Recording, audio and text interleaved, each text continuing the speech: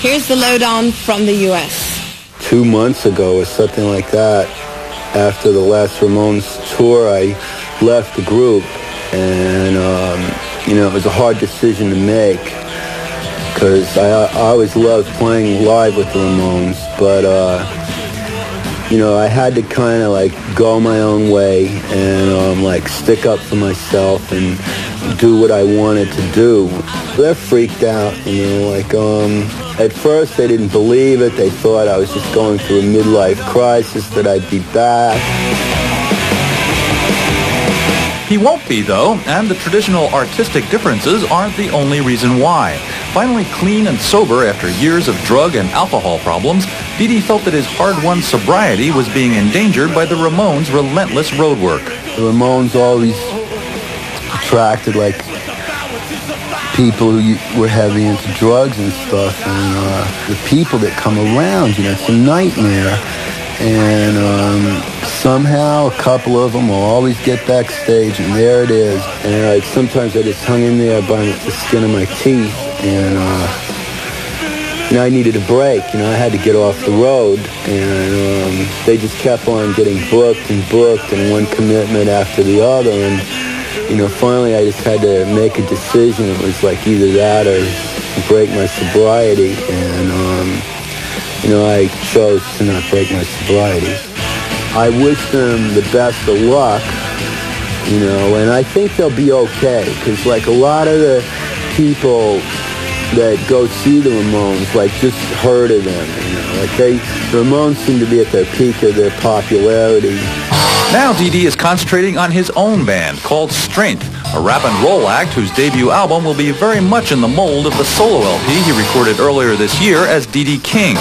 One track on the new album is a rap reworking of the Jimi Hendrix classic Foxy Lady, with backup by one of Dee Dee's oldest friends from the original New York punk scene. We work with Deborah Harry on it. She does the female vocals on the chorus, and she sings to me in French, and I do a rap over it. We don't use the Foxy Lady Hendrix lyrics, but we sample his guitar. The Ramones are, to me, just in the past now, and they aren't to a lot of people. A lot of people love the Ramones, but to me, they're just history. They're freaked out, at first they didn't believe it. They thought I was just going through a midlife crisis, that I'd be back. He won't be, though, and the traditional artistic differences aren't the only reason why.